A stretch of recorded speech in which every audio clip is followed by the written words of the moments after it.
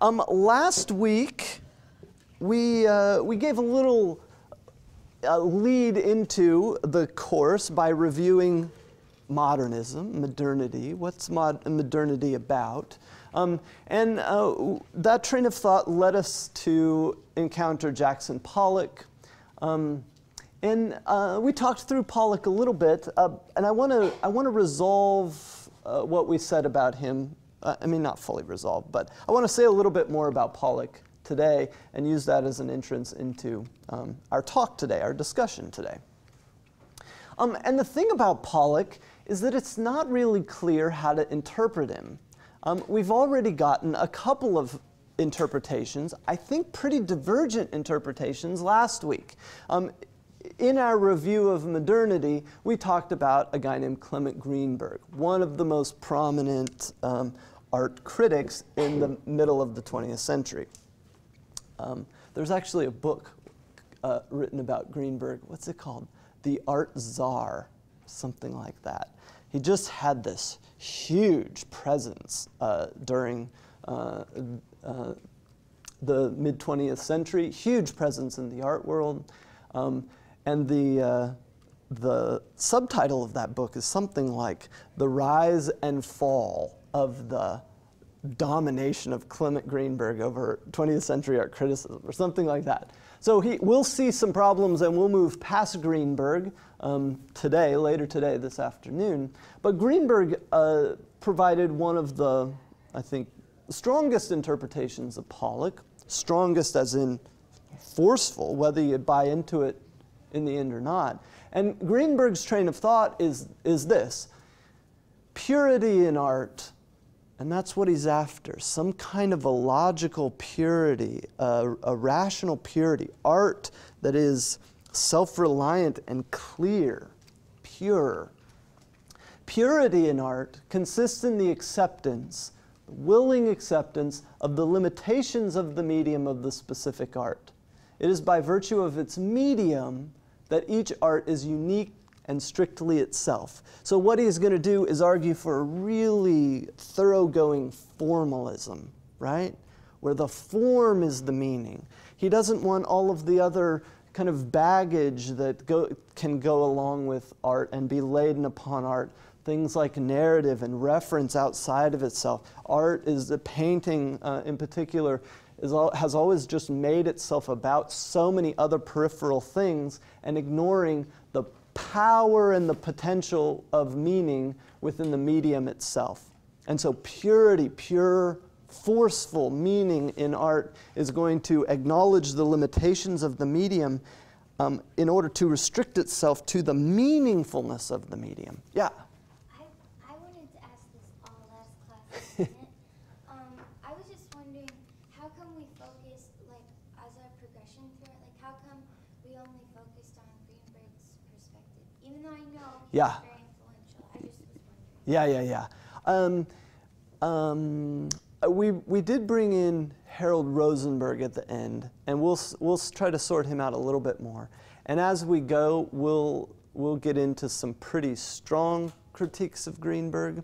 But I think what I'm trying, because I'm in this class, we're leaving out loads of really important material, really important artists that we're not even talking about, really important critics that we're not even talking about. But what we're hoping to do is, rather than exposing you to sort of everything that's being written or all of the major points of view that's being written and all of the major artists, focus on a few in some depth, and then you can use that as you go forward from this class to work out from, right? So if you know what Greenberg is doing, it will be a whole lot easier for you to locate the people who are disagreeing with Greenberg or offering alternatives to Greenberg and so on. I'll give you some of those alternatives, obviously. Some of those pretty harsh critiques of him, but at least for the first week, we're focusing in on him quite a bit, and we'll continue to focus on him this week. After this week, you won't hear so much about him. Does that kind of address your question? Yeah. I mean, it's one of the difficult things about teaching any kind of history. It's so dense. There's so much. There's so many different ways to cut through it, or so many different threads you can pull out and say, this is the important thread. Yeah. Yeah? Does Pollock mark the end of modernism? Not quite. I will argue in this afternoon, we'll try to get to the end of modernism, what I want to call the end of modernism, where I want to identify it. And that's minimalism. Part of that? What's that? Is Pollock part of modernism? Yeah. I mean, Pollock is an interesting transitionary figure because I mean, according to Greenberg, he's going to be the height of modernism. I mean, he is finally purifying the medium and making it self-sufficient and autonomous in a way, clear in a way. He's the height of the modernist progression. Well, we get a few others that we'll talk about this afternoon. But if you listen to other people interpreting Pollock, like Alan Capro, who we'll talk about in a few weeks, he's going to say, oh, Pollock opens up performance art, and performance art is going to be fairly radically unmodern in a lot of ways, because performance art is going to be so concerned with ritual and routine and social norms, not purity at all, but social norms. It's going to be very, socially laden. Does that answer your question? Yeah. So you can pretty much, in the isms labels, you can still locate Pollock in modernity, modernism. Everything we're going to talk about today, I would argue if you have to cut it one way or another, that we're still in modernism, up through the 60s in some ways. The following weeks, we're going to reach back and see that postmodern thinking is really getting going at the same time in the 50s, and you could probably even go earlier. I mean, Duchamp is kind of the quintessential proto-postmodern artist. So there's going to be a lot of overlap, but I think Pollock is still coming through the modernist train of thought. Yeah. Good? Okay.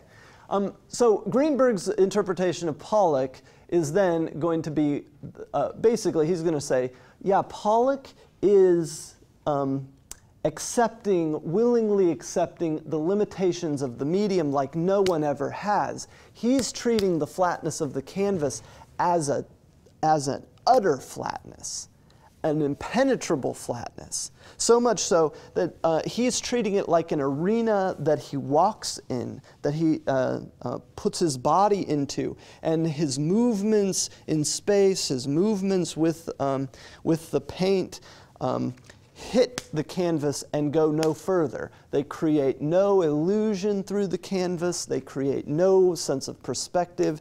It hits the canvas and treats it as totally flat. And so Greenberg would say this is what Pollock is doing, willingly accepting the limitations of the medium. And in doing so is leading to and helping us to see a deep meaningfulness in the medium itself, the resistance of the medium. Okay, so that was Greenberg's assessment of Pollock that we talked about last week, and you can certainly see how that would be arguable. You could really argue that from these paintings, that it is pure formalism.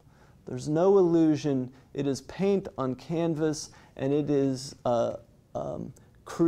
solving a lot of the sort of formal problems that painting has been struggling with. For instance, how do you put paint on canvas in a way that it doesn't create any sort of spatial depth or spatial illusion, focal points? How do you subvert all of those conventions of painting that have come up to this point, that have lent painting to representing the world and to illusion, as Greenberg would call it? How do you subvert all of those? How do you withhold those? Well, this is one pretty interesting way. There is no focal point. there's not really a sense of, there's an extraordinary sense of movement. So he keeps the sense of movement, but it doesn't, you don't focus anywhere. He doesn't lead you anywhere. You just go across this sort of field, this energy field of paint. These records of movement, records of an artist interacting with the canvas, and you get what is often called an all-over composition. That's a pretty important way of addressing some of the pitfalls of the conventions of painting if you're going to move past illusion and representation. So there's no focal point, there's no positive and negative space. I mean, he is really withholding a lot of those conventions of traditional painting. And Pollock says this, he acknowledges this. He says this, "My paintings do not have a center, but depend on the same amount of interest throughout the painting." And all of that, I think, could be well interpreted by Greenberg. And I think it leaves you with a kind of a present everywhere. I'm talking about it as a sort of energy field or an all-over composition, in that all of the activity of the painting leads to a kind of present moment where it's all over. Even though it's the traces of a lot of movement over time, what it adds up to is this instant visual effect that has no center and no focal point, no positive space, no negative space, just kind of energetic movement, optical experience. Okay, so fine, that's Greenberg's interpretation of Pollock. But it's not at all clear that that's the only way to interpret this, nor the way it should be interpreted. So last week, we also added to that Harold Rosenberg, and Harold Rosenberg's interpretation of what Pollock is doing. And Rosenberg is going to put the emphasis in an entirely different place. He couldn't care less about purity, purity in painting. What he cares about is that the aspect of the arena that Pollock creates. That it doesn't have anything to do with purifying painting. It has to do with a human person acting, and the painting as an action, a meaningful action. So what Rosenberg is going to lead us to is this emphasis on American painters, read Jackson Pollock, and there are a few others I'll introduce you to, who are treating the canvas as an arena in which to act. It's not a space in which to reproduce or redesign or to express something or picture something. It's not for picturing. It's not a picture, but it's an event. It's an action. And you should read that as, hear that as social action. Individual action. It is emotional action, mental action. It's action, human action. It's not about painting and formalism. It's about a person asserting himself in a way. And Rosenberg goes on, giving a really different reading than Greenberg, saying a painting that is an act, this kind of action, is inseparable from the biography of the artist. The painting itself is a moment in the adulterated mixture of his life. The act painting, he wants to even sort of hyphenate them, is of the same metaphysical substance as the artist's existence. The new painting has broken down every distinction between art and life. Now that is not at all what Greenberg wants. Greenberg needs this distance, this critical distance, where the art doesn't refer, because if you are winding art and life up together, then you're immediately letting in all of those references, right? Suddenly art, Pollock's painting, is about him, and it's about his life and his struggles, and it's about his this and that and all of those things. What Greenberg doesn't want is the artist living on the canvas.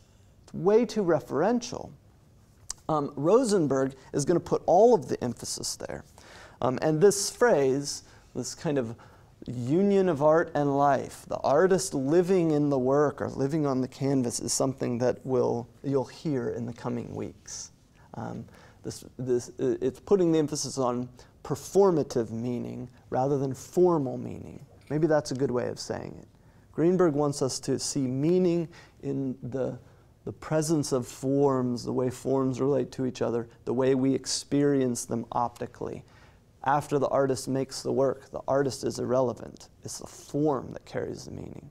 What Rosenberg is saying is the form is just a kind of artifact of the artist living on the canvas and living in the work and trying to make sense of the world.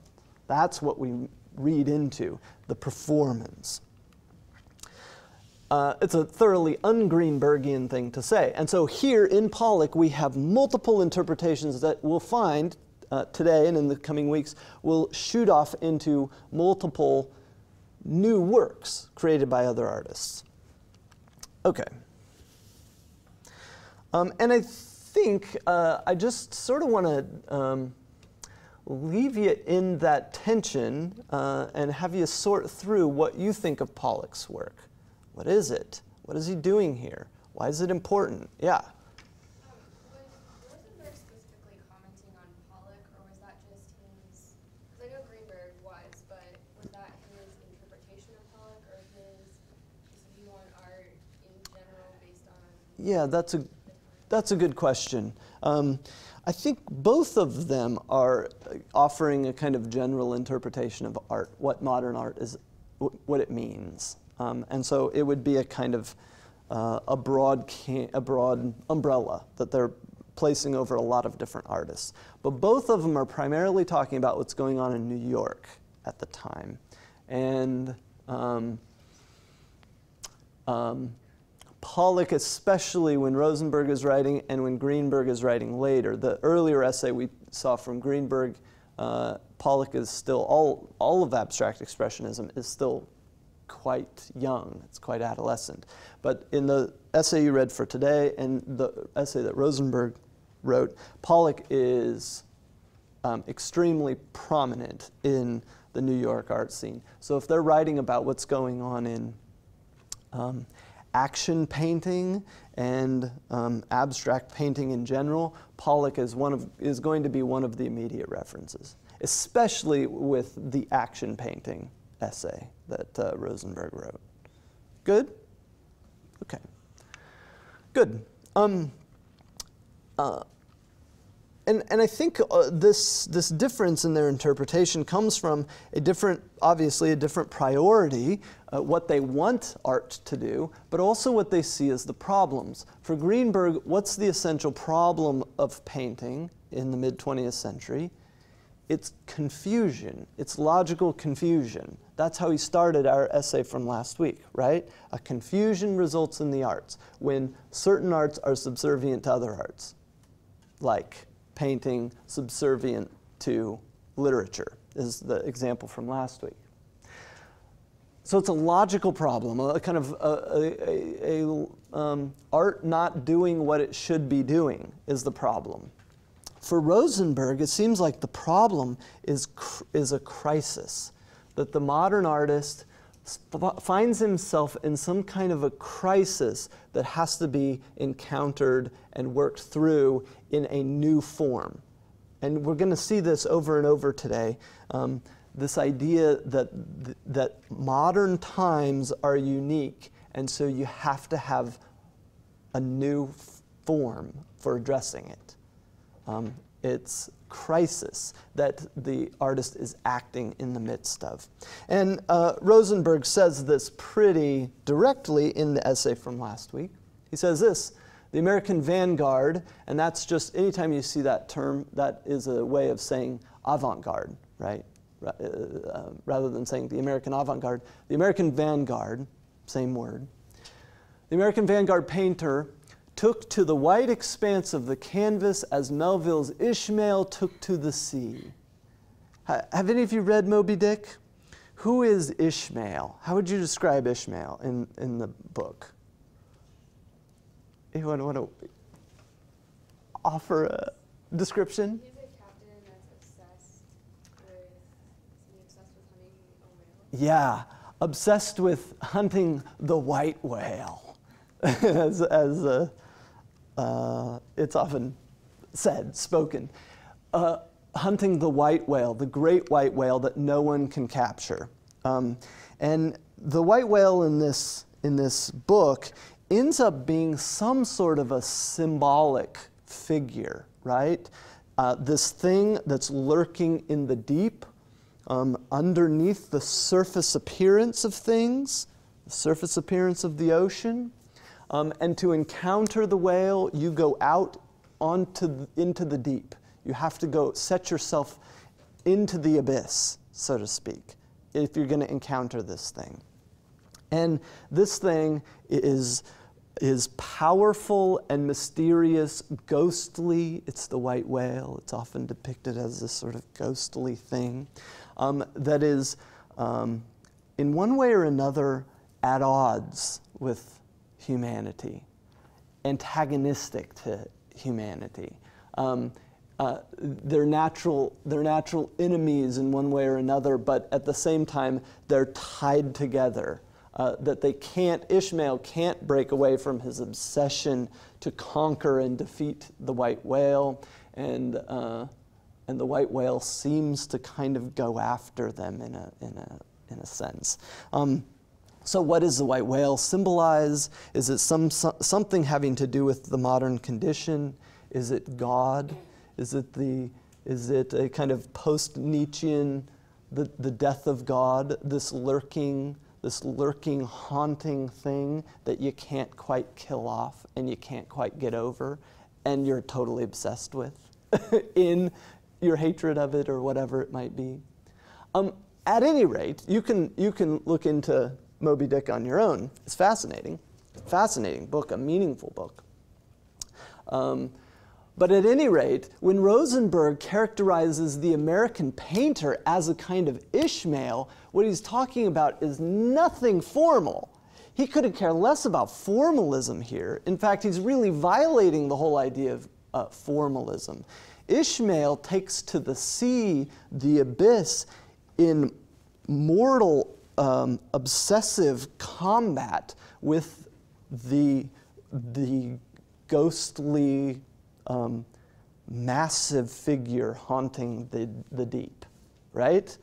The American painter takes to the canvas with that sense of urgency and struggle and conflict and crisis, right? Rosenberg is setting up a different paradigm for us to understand Pollock and abstract expressionism in general. And he continues that quote. To clarify it, on the one hand, what I mean by comparing the painter to Ishmael, on the one hand, a desperate recognition of moral and intellectual exhaustion. On the other, the exhilaration of an adventure over the depths in which he might find reflected the true image of his identity. So what's tied up into this conflict? On the one hand, a sort of exhaustion, and on the other, a sense of adventure in which you encounter ultimately yourself. And this is a frightful, awful, necessary conflict that you find yourself in. And in that context, do you see that in Pollock? Is there a sense of crisis in these paintings? A sense of urgency. We talked about the handprints last week. A sort of instability, a mark making, a kind of a responsiveness to the abyss of the canvas. Or do you read them like Greenberg, where they are formal solutions to the formal problems of painting? What's at stake in these things? Or are they just a kind of playful jazz? They could be read in that way too. that these are dance, and they're sort of celebration. One of the things that happens when we pull back on representation is that the thing opens up to a broader possibility for meaning something. And it's not that we're just foisting any interpretations on these. We have to argue the interpretations from what we see, but there's a kind of a multiplicity in what this might mean and how we might understand this. And that too is going to be important as we move on in the course, that multiplicity. There certainly have been several comparisons made or several notes made about the vast expanse of the canvas as an arena, a space in which you act. But it feels like a kind of mural, a grand statement. It's painted the size of those great grand machines, as they call them, of French Romantic painting. Huge, massive paintings of the Raft of the Medusa, for instance. A painting about crisis of individuals in the modern era, in the modern state, abandoned by the state, and so on the abyss, once again, and he paints at that sort of scale, just does so with a totally different visual language. It also probably is even more directly related to the grand statements of someone like Picasso, who is is making the grand paintings, but is also making them in this new modernist language that acknowledges the flatness of the picture plane and still uses that picture plane to speak about some kind of crisis going on in the 20th century Western world, whether that's the crisis of World War I, the crisis of Guernica, or the crisis that's immediate to Jackson Pollock, World War II. There's a darkness, an angst. And Pollock could certainly be argued as taking up the Cubist grid, the Cubist construction of this modern anguish, and it's been talked about as Pollock swallows the Cubist grid and throws up a web or a network. So rather than still picturing, I mean, if Picasso is using this grand scale to picture something about the crisis of the modern age and modern man and so on, devastation of the human spirit and so on. If that's what Picasso is doing, he's still using pictorial language, even though he's really acknowledging the flatness of the canvas. Perhaps what Pollock is doing is trying to paint in the same way about similar subject matter and a similar crisis, but refuse the pictorial operations of the painting altogether. So what do you have left? If you don't have a picturing of the crisis, what do you have left? You have this urgent kind of action, this urgent kind of response to this flat picture plane.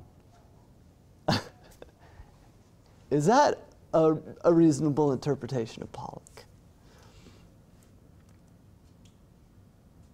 So,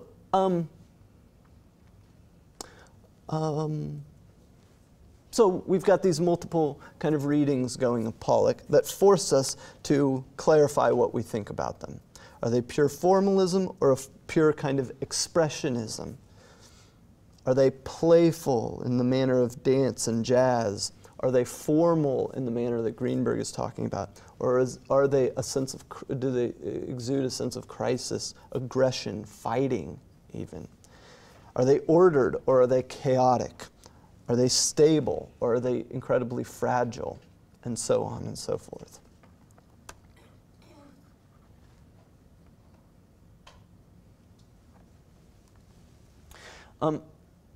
Pollock makes it huge in 1949 or so. You can kind of locate it about that time. He has the Life magazine article published about him that and he's having major shows at major museums and galleries. And he allows a photographer, some of these photographs that I've showed you are from a photographer that he allowed to come into his studio and photograph him.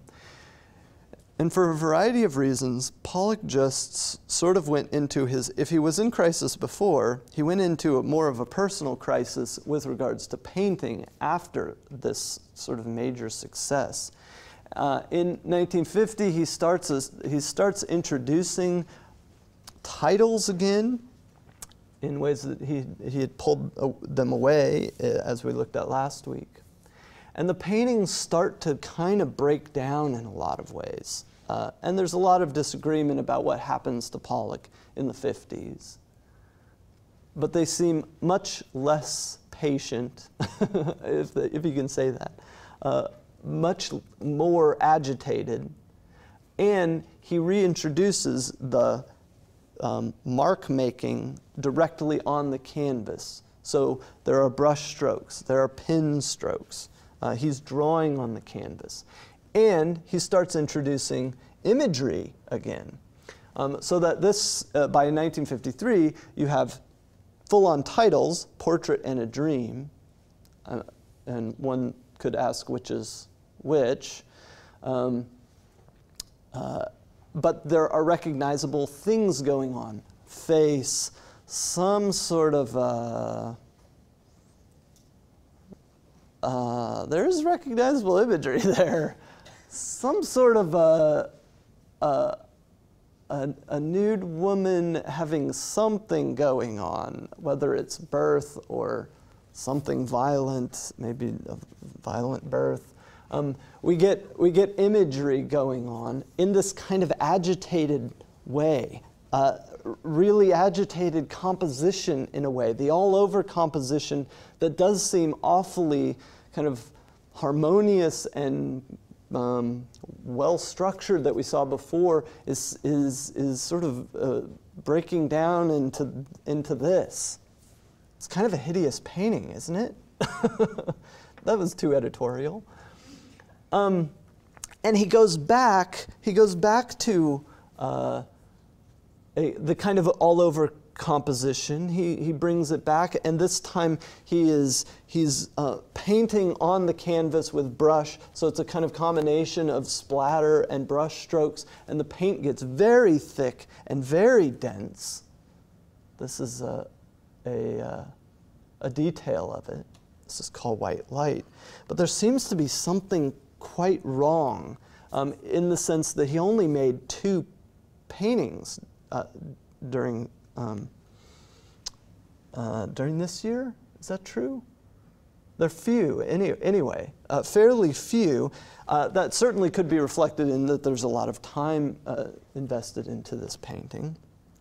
But there also seems to be a kind of instability in him in a way. The paintings keep looking very different from each other, one after the next, even though there aren't all that many coming. So he's not seeming to work through ideas.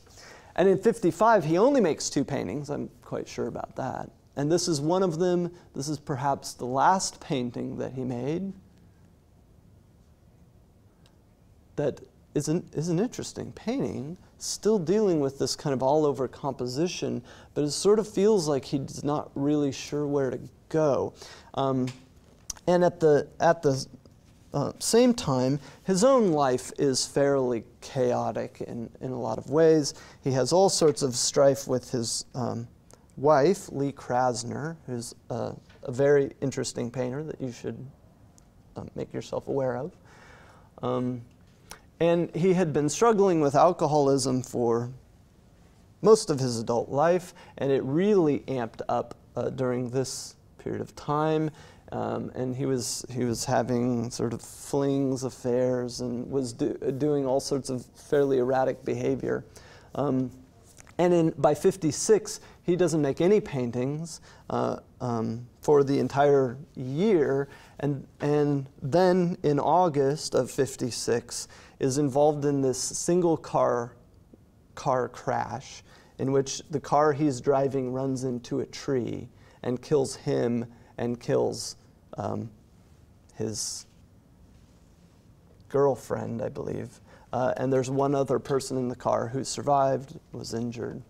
But there's something going on in Pollock that doesn't just, I mean, maybe it's a sort of pure formalism, but there seems to be a kind of crisis in him all the way along that is wound up in the painting, maybe lending a little bit more credence to Rosenberg's interpretation of what he's doing.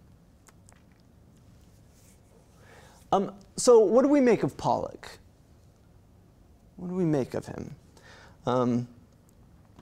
He, at one point, said this, and I think this is a very interesting quote and a good quote to end our discussion of Pollock on. And he says this: "The strangeness of modern art," he's acknowledging its strangeness and its kind of distance, its remoteness from most people, the way most people think about art and see art. The strangeness will wear off. It'll happen. It has happened. Modern art is being taught in sort of every university art department, art history class, the 20th century. The strangeness is worn off. I mean, they're still strange, but they're part of the art history canon, the institution now. The strangeness will wear off. And I think we'll discover the deeper meanings in modern art once the strangeness wears off. What kind of deeper meanings is he talking about? What is he after? This seems to suggest, I think, that there is more at stake in modern art than philosophical questions, the problem of painting. There seems to be something pretty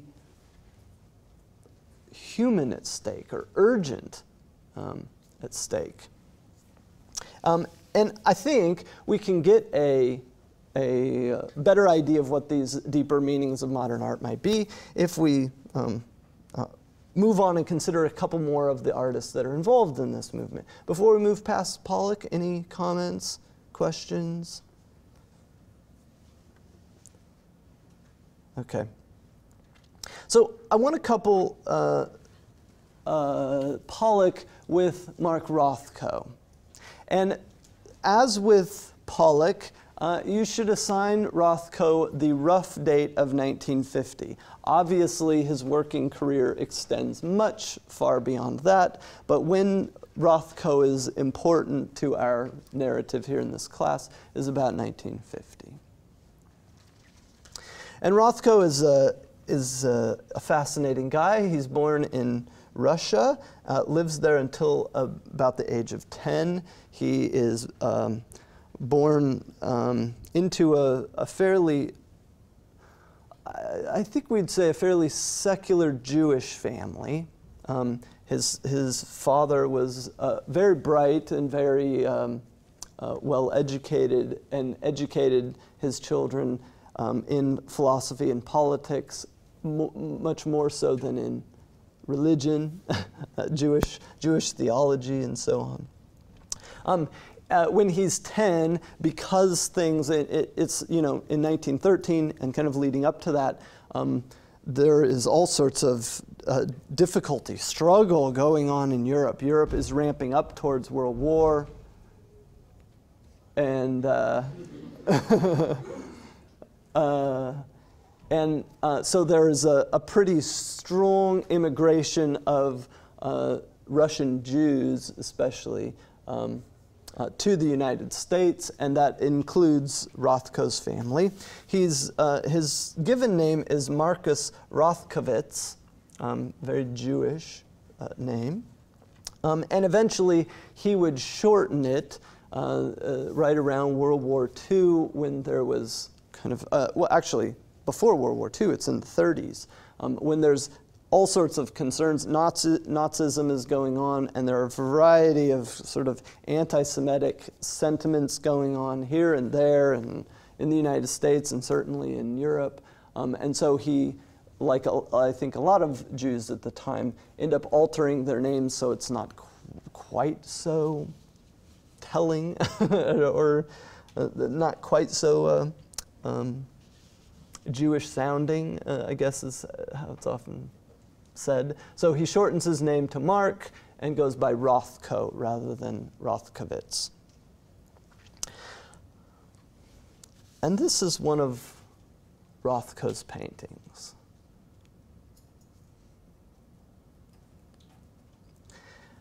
And this is also often categorized as abstract expressionism, that the sort of two largest figures in the abstract expressionist movement are Jackson Pollock and Mark Rothko. This doesn't really look anything like Pollock's work, though, right? I mean, if Pollock is abstracting for the sake of pure activity, if that is what he's doing, Rothko does something really different. There's very little activity here. I mean, certainly not the gestural kind of motion that Pollock is painting with. These seem to be hazy blocks of color on top of a color. They seem very stable, not gestural. They seem to be very formal in their own way. So we have to make a distinction with an abstract expressionism, and this is a common distinction to make. There's something that ties these together. They're working in the same time period. They know each other. They are kind of often categorized under the same label, even though they would, in varying ways, refuse it. Rothko didn't want to be called an abstract expressionist. But I think there's enough going on here, enough commonality to link them, whether you call it abstract expressionism or something else. But we'll use the kind of canon. These are the typical categories. Within abstract expressionism, there's a distinction often made between action painting, which Pollock quintessentially is, and color field painting, which Rothko quintessentially is. In Pollock, color doesn't play that big of a role. Rather, it's the priority of gesture and activity. With Rothko, gesture and activity is mostly withheld or subdued, and you get color, simple color forms doing all of the work, most of the work. Okay, so we'll make that distinction. And I want to, since I'm not going to talk about these artists, I'm going to focus primarily on Pollock and Rothko. I do want to gesture towards the other artists that are often included under the abstract expressionist title, so that you can look them up for your own understanding and perhaps for your papers. Lee Krasner is Pollock's wife. Willem de Kooning is a fascinating painter, but we just don't have time to talk about him. Elaine is his wife, and then on down the line. You read, your reading for today included Robert Motherwell. Is Robert Motherwell an action painter? I don't know.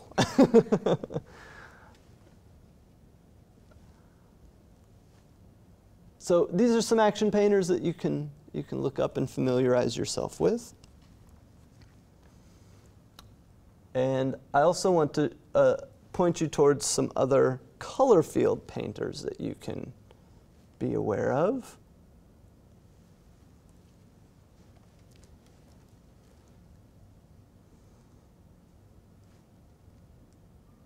So these are all action paintings? Action, yeah.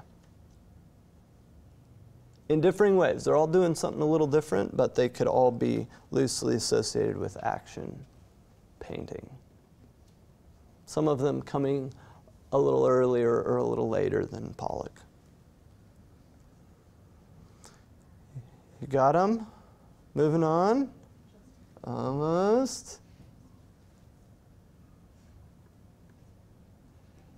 All right.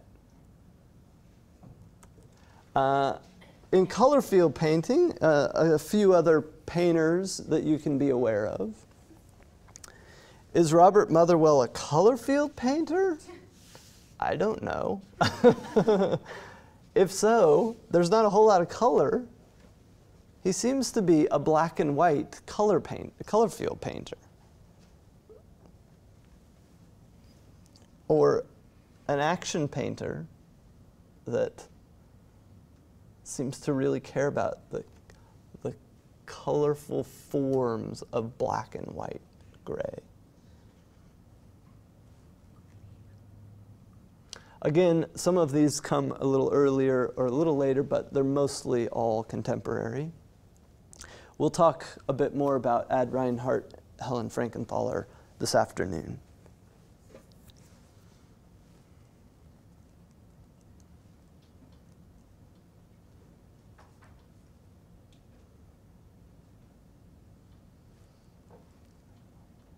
All right, you got them? No.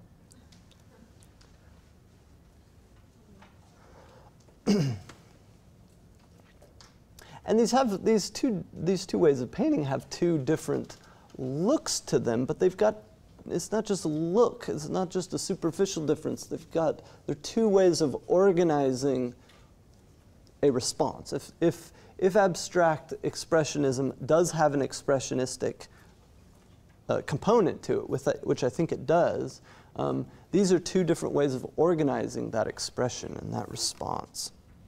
Okay, let's look at Rothko. Let's get into Rothko a little bit and try to understand him. Earlier Rothko, he's painting scenes, subway scenes, he's painting people, figures, those sort of things. But you already get the sense here that he doesn't so much care about the figures or what he's painting, right? I mean, already you have a real strong prominence of the grid structure, no interest in kind of individual identities of the people being pictured, and this kind of brushwork that sort of withholds clarity, I suppose. That it's like sort of fuzzy forms meeting up against each other. Is there anything to read into the kind of, if this is a modern landscape painting in a way, or genre painting in a way, it's very grid-oriented and feels fairly cagey, right? It feels tight. It feels like a grid, like you're living in a grid. And perhaps there's some comment going on there that lines up with comments he'll make later on. He also, like Pollock, is extremely interested in surrealism, European surrealism, and in psychotherapy, right? So we talked about last week Pollock being interested in the work of Carl Jung and dreams and how they reveal archetypes and those sort of things, right? Rothko is interested in the same sort of things, and he's making paintings that are related to that, especially in the late 30s, early 40s, up to the mid 40s, really. And so Rothko would talk about something like this, which is The Omen of the Eagle, and you've got 1942. I mean, what's going on in 1942? War, yeah. Europe is totally kind of in the midst of war, deeply in the midst of war, and the United States is getting into it, launching into it. So you have these kind of massive countries, world powers in conflict with each other, and perhaps we read the eagle, the sign of the eagle, as symbolic, representative of those states, those political powers. The eagle is very commonly associated with the United States, but various empires in the past and various political powers in the past. So Rothko would talk about this as, in one way or another, being an archetypal image in which man and bird and beast and tree merge into a single tragic idea. Oh. Is that the portrait of a state an empire, a man, bird, beast, and tree merged into a single tragic idea. Already it's important to see that in Rothko, tragedy is going to be really important in his language and even in his painting. He'll go in the 40s, mid-40s, increasingly towards a kind of surrealist language, pulling up, trying to get at dreams and archetypes that in one way or another are oriented around drama, specifically tragic drama. And so why the surrealist bent? Why is he pulling back from representation as much as he is? It could have something to do with this increasing formalist conversation that's going on with people like Greenberg and others. But when Rothko talks about his pulling away from representation, he seems to come at it from a different angle. He says this: if I have faltered in the use of familiar objects, it's because I refuse to mutilate their appearance for the sake of an action which they are too old to serve. Representation as a mutilation. Some might respond that you're mutilating even more by doing this.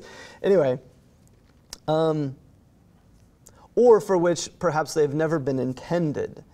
So I pull away from representing familiar objects in order to not mutilate them and put them into service of things they weren't intended to serve. Gradually, he'll pull away from representational imagery altogether. And this happens, as with Pollock in 1947, roughly. This move towards total abstraction. 47 is when Pollock pulls his brush off the canvas and begins the drip paintings. Rothko starts withholding imagery altogether and moves to the numbering system, or the untitled, or the lack of a provocative title, which have been present in all of his other paintings up to this point.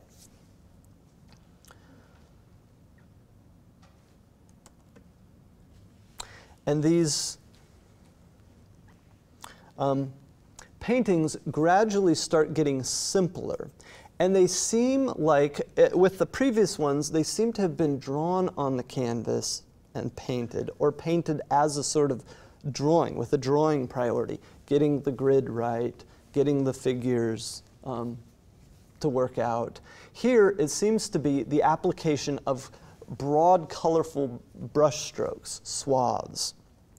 And he's intentional about this. He says this: the fact that one usually begins with drawing is already too academic. We start with color, is what he says. And he likes to talk about we. He's part of a movement and believes very deeply in what he's doing. In opposition to Pollock, perhaps, or in distinction to Pollock, he's removing the gesture as well. And the paintings gradually get simpler and simpler in their compositional structure. They gradually become all vertical, all of them will go vertically, and they gradually then, within that verticality, start achieving this kind of stacking of horizontal rectangles.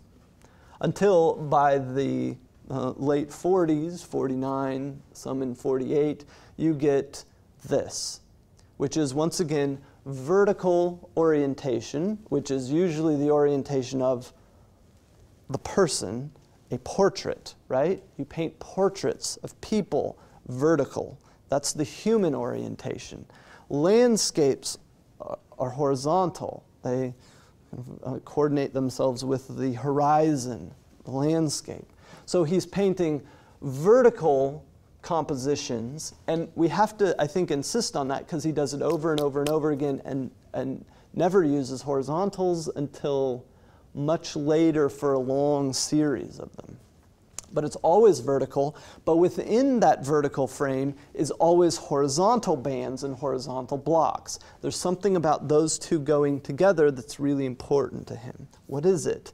How is he engaging the orientation of the human figure upright with the orientation of the horizontal landscape and combining them in each of these compositions.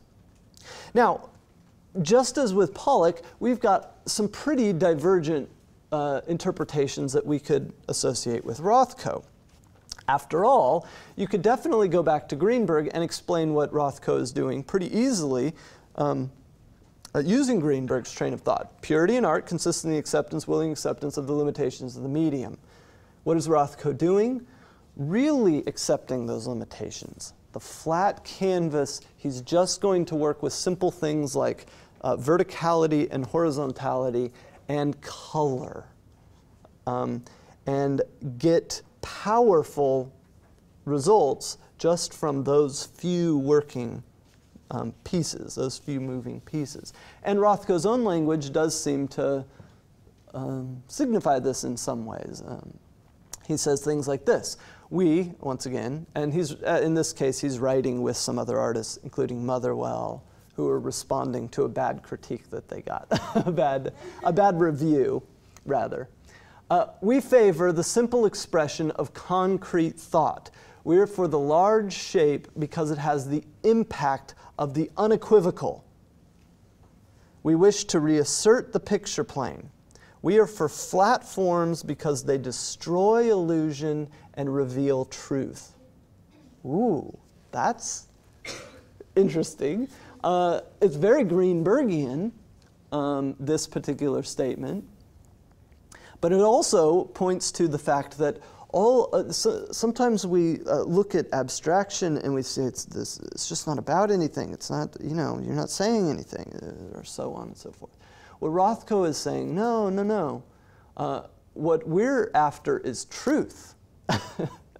And we think that you can only get to the truth by destroying the illusions, the sort of mirror maze that painting has become. Smoke and mirrors that represent this and this and tell these stories and do so through illusion. We reveal truth by acknowledging the truthfulness of the object that we encounter, the flat canvas, and responding to it in ways that are faithful to its flatness and what it can do. And we reveal truth in the meantime. So you could certainly interpret Rothko in terms of Greenberg in that way. I think you could also go a step further with Greenberg. Last week we talked about how Greenberg, in his argument, he's eventually going to say, you know what painting should do? It should pay attention to how music works. How does music work? It doesn't sort of clutter things up with references and with lyrics and all of that stuff, not good music in Greenberg's vernacular. Rather, it moves you powerfully just by organizing purely abstract form, pitches and rhythms, compressions and expansions of sound, right? Look to music and you'll figure out how painting can behave in a purely formal way. And if you use that kind of analogy or that comparison to music, Rothko's paintings do make quite a bit of sense, right? They sort of operate analogously to music as a series of, as like a chord, right? A musical chord. They hum in different pitches. Some of them very kind of tight and piercing, others of them very expansive and warm, and there's a kind of musical chord that just hums. I think that's a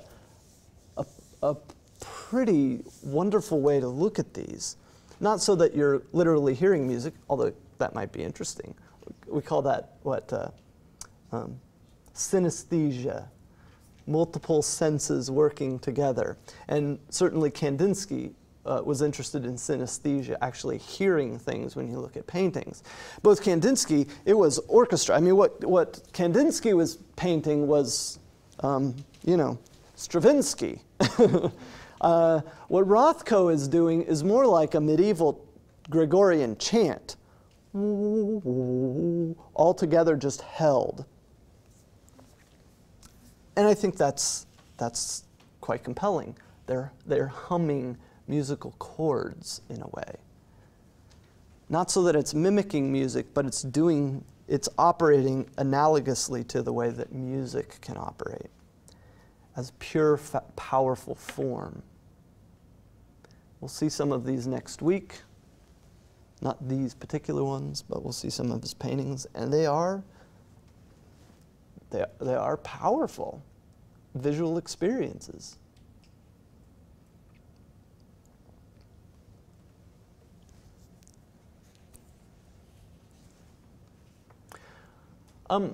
And a lot of those paintings are, if we think about them as kind of musical chords that hum, they're extremely beautiful. I mean, much of his work is, I think, extremely beautiful, extremely sensitive layering of colors. And there's been a lot of research done lately about exactly what kind of materials he was using. It's not what we expected it to be. He's using all sorts of other things in there, egg and wax and various resins and things like that we weren't aware of until they started doing chemical samples. So they're very beautiful. They're very sophisticated color combinations. But there's also this pervasive darkness in his paintings. If they're kind of like musical chords, some of them are pretty dissonant. There's a kind of yawning darkness that appears in a lot of them, in the center of them sometimes. The spaces, and we could think of them as musical chords. We could also think of them as kind of spaces that advance and recede in a way. That some colors just tend to come forward and some recede, and there seem to be fairly dark passages in his paintings that recede into a kind of abyss, if you will. Maybe that's a legitimate way to read those black spaces, maybe not. But one's suspicions that that's the case, that there's this pervading darkness in the work, seems to be reinforced when you actually listen to what Rothko is saying. I quoted him before as being using pretty formalist language, but if you go on and you continue to hear him talk, he says things like this: "A clear preoccupation with death permeates my work. The only valuable subject matter in painting are the tragic and the timeless." Once again, it doesn't seem like he is talking about formalism and just trying to get colors to move back and forth and make pretty things. That's not, I think, what he is after at all. And I just equated formalism with prettiness. You don't have to do that. Don't accept that. But he's not trying to do either of those, I think. Pure formalism that's just an optical experience.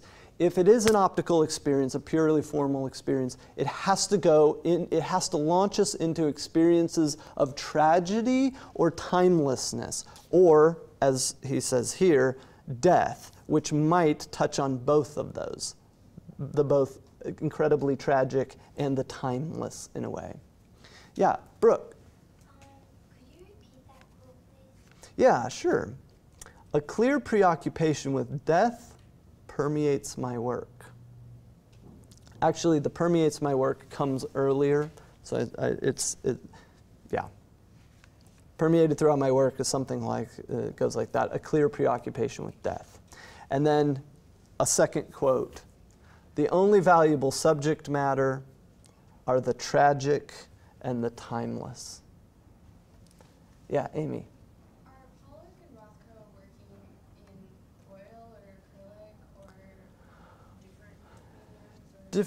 Different media. Pollock used a variety of things. I mean, in some of his paintings, there's all sorts of junk in there. Just stuff like coins and cigarettes and things like that. But he also tended to use house paint, especially early on. Big cans of house paint, which is one reason why when you see a Pollock now, they're not looking all that good because house paint isn't all that durable. It was more so then. And I think he's using oil-based house paint, but he's not using it out of tubes. He does some of that as well. I'm pretty sure Rothko is almost all oil. But as I said before, he evidently mixed it with all sorts of things to try to get it to dry faster. And in fact, actually, I don't even know off the top of my head when acrylic paint was invented. I don't know if they could have gotten acrylic paint at this point. Lauren, do you know that? I don't think so. Yeah. Yeah, I think it was later. By the way, Lauren Baker, the chair of our department, is here. It's good to have you here. I could have introduced you earlier. Okay, so we get with Rothko this him talking, these dark passages opening up in the paintings and a kind of coloristic dissonance that happens in the paintings. And we get him talking about death and tragedy a lot. Here's a few details just so you can get right up close, get your nose in it.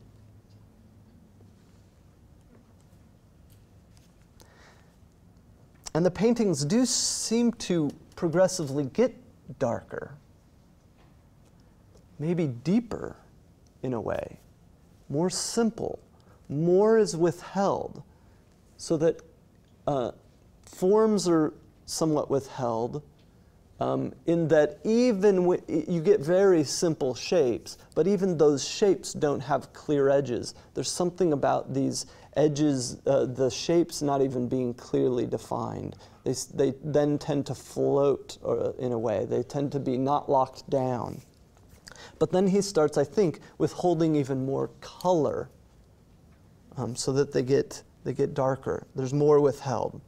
And again, you can read loads from Rothko, and he is, his language continues to reiterate this sort of, there's a darkness going on here. He talks about this. Here's a quote. The exhilarated, tragic experience is for me the only source of art.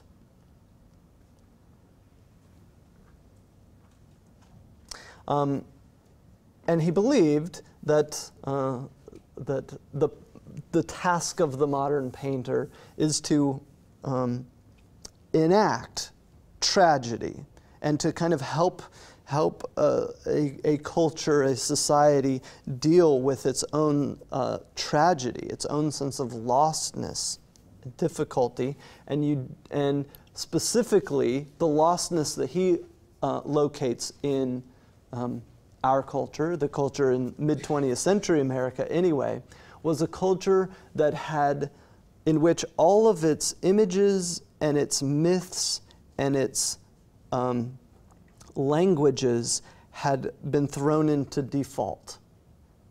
And I want to sort that out more. What does he mean by that? What is he talking about? I want to give you a couple more quotes that might help sort through this.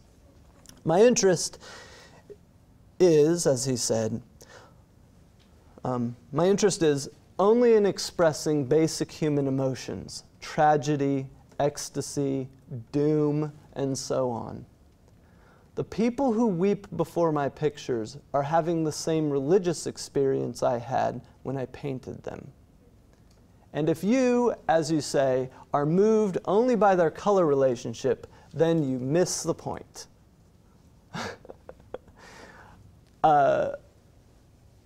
There are so many interesting things going on in this quote. First, what he's after in his painting is what's basic to human experience and human emotion. And for Rothko, even though he includes ecstasy in there, his emphasis is almost always going to be on tragedy and doom, I think, when he talks about it. And ecstasy happens sort of in spite of or maybe in the midst of the tragedy and doom. And I think, once again, it's important to situate him historically. He is he has experienced quite a bit of tragedy and doom. Was very in touch with it from his time in Russia, and had an ongoing sense of kind of alienation or isolation in a way, not fitting even while in the United States. As the United States is entering wars with Europe, and Europe seems to be caving in on itself, destroying itself. So those emotions, those basic human emotions, are operating at a higher volume at this time, I think. So we have to understand it in that context. But then he starts to talk about his paintings, and he continues to talk about them as religious experiences. They come out of a religious experience, and if you are to experience them truly, I think he would say, it's going to be a religious experience that you have. And this ties into your first reading for today by Robert Motherwell, where he's talking about the modern painter's world, or the world of the modern painter. And basically, his argument is that towards the end, is that what art has to do is it has to be religion for people whose religion has collapsed, and whose religious meaning and religious symbols and religious ideas are in default. You know what the word default means? When you don't pay your student loans, they go into default. That's bad. They become bankrupt. They become useless. They become a sort of void.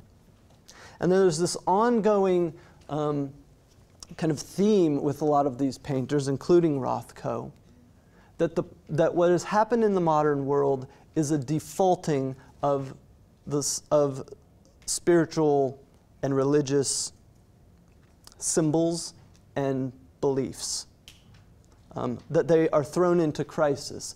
And the religion of the age is a kind of dehumanizing scientific technology that allows us to destroy each other well, and allows us to control each other well, and those sort of things. And it cuts up our experience into categories and classifications and genus and species and all of those things. And it makes authentic, spiritual, human existence impossible, right? And the problem is that it's the images that have gone into default. They no longer carry power in the way that they used to. The images, the religious images, no longer carry the power that they did. So how do you get at this religious experience? How do you revive this authentic spirituality in people? You have to do it by somehow withholding the images. You can't keep working through the same old images and try to revive them. So one might understand his paintings as a kind of imageless icon, that they're intended to specifically be drained of their representations. And you are supposed to, I think, encounter the absence of the representation. What are you looking at? You're looking at an emptiness. Does that make sense? Where something used to reside and no longer does, and that absence, that yearning, that longing for God to appear, or for the gods to appear, or whatever, however he would have put that. The yearning for the gods to appear is the religious experience. If you feel yearning when you look at these paintings, and a sense of absence and void, then you're having the experience that he had when he painted them. I think that's how we can argue that. And just to kind of put him in historical context, you'll see in the Motherwell essay and in Rothko's essay I included in your course pack. It's not part of the assigned readings, but it's a short essay called "The Romantics Were Prompted." They keep talking about the Romantics, Romanticism. Romanticism is where they come from, these particular painters. And Romanticism, German Romanticism specifically, was all about encountering that abyss, that depth, the thing that you can't get your hands around and you can't control through scientific or technological advance. The thing that persistently eludes your grasp.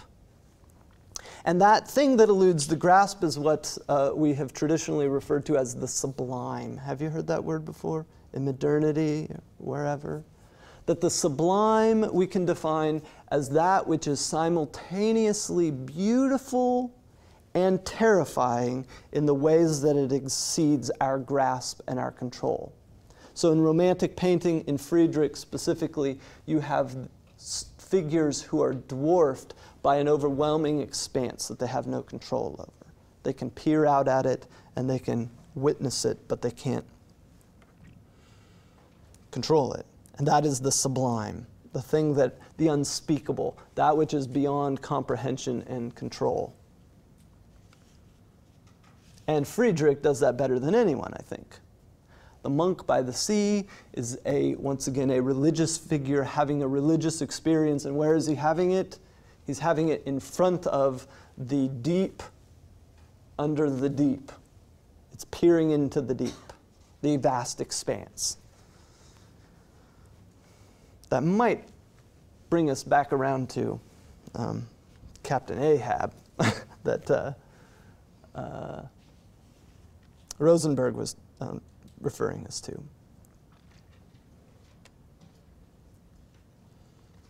And sometimes the sublime is terrible. Notice the boat. Sometimes the sublime undoes us in its being ungraspable. When you get to Rothko, however, maybe we could say he's a romantic painter. He's after the same kind of experience, but he just thinks that you can't do it by representing nature anymore. Because nature is something different in the mid-20th century than it was in the 19th century. Nature really was kind of unexplainable in a way, or much less explainable, much less controllable. By the 20th century, we do have a considerable more control and explanation for how nature works.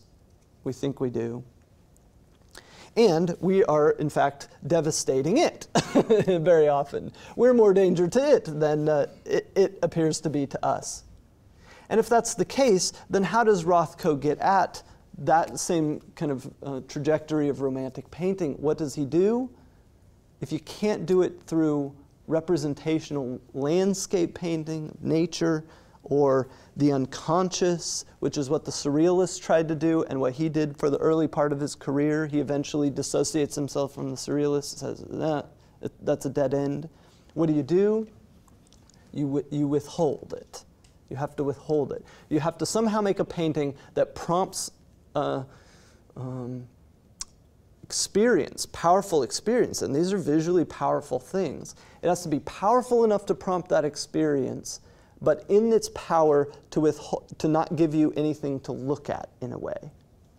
That at least not a representational object. We have remnants of landscape in that we kind of have horizon lines, maybe multiple horizon lines, but nature can't be depicted, so the idea goes. Arthur Danto, who's a well-known art critic writing today, wrote this about Rothko. He said, under the Hudson River School, which is American Romantic painting, somewhat similar to Friedrich, under the Hudson River School metaphysics, natural and artistic beauty were entirely of a piece, as Kant had believed. Their landscapes delivered the kinds of meaning nature itself did when it was beautiful. A beautiful landscape painting means the same thing as a beautiful landscape, is what he's saying. One main difference between those painters and ourselves is that we cannot believe in transcendent beings who address humanity through the media of volcanoes and cascades anymore. So, for just that reason, a painting today, done as realistically as a Hudson River School landscape, could not convey to us the meanings Kant believed natural beauty was designed to transmit. And so, Rothko withholds and negates the landscape, leaving us only this. And this idea of our language kind of being in default, our religious language being in default, that you can't use landscape, you can't use crucifixes, you can't do any of those things. They have, in many ways, emptied out of meaning by the mid-20th century. So the thought goes. Saying more about that, he says this: without monsters and gods, art cannot enact our drama. Art's most profound moments express this frustration. When they were abandoned as untenable superstitions, namely the monsters and gods, art sank into melancholy. It became fond of the dark and enveloped its objects in the nostalgic intimations of a half-lit world. You get where Rothko's coming from? You have this strong sense of the dark, the absent, the place where the God used to be, and he's no longer there. And somehow encountering that absence leads us to the kind of religious experience, the longing for God to come back or to show up again. Okay. Let me see. Just a couple more things, and then we'll break for lunch. And we'll probably finish off Rothko a little bit at the second half of class.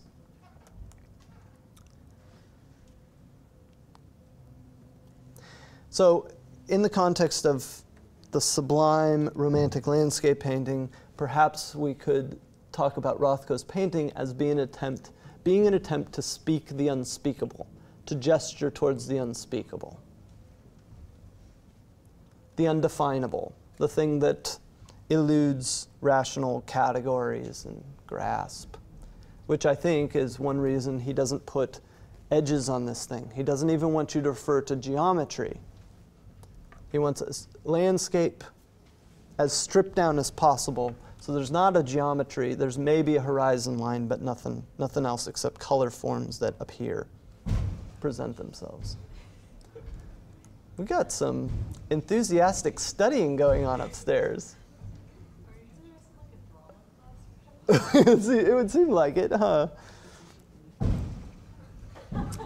Well, maybe I won't say a few more things. Maybe we'll break for lunch after all.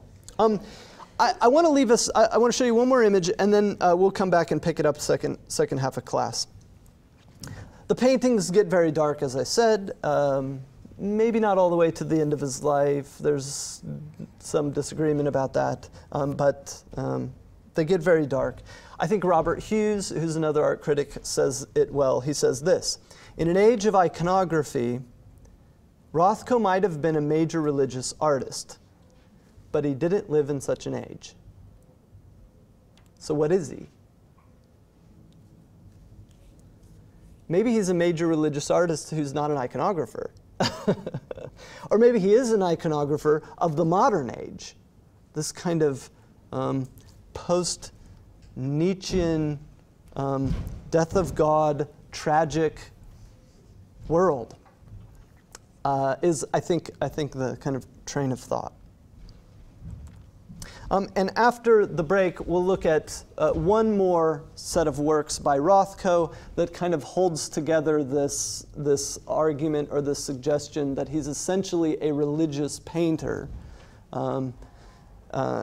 with the paintings that he did for what's called the Rothko Chapel. It's in Houston, Texas. And what you see are very large, very dark paintings in which almost everything has been withheld except dark color. In what way is this a chapel and serving as a chapel?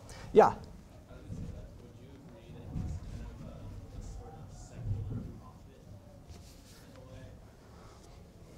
A secular prophet. I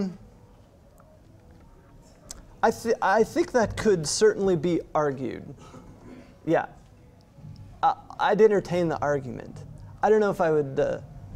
I don't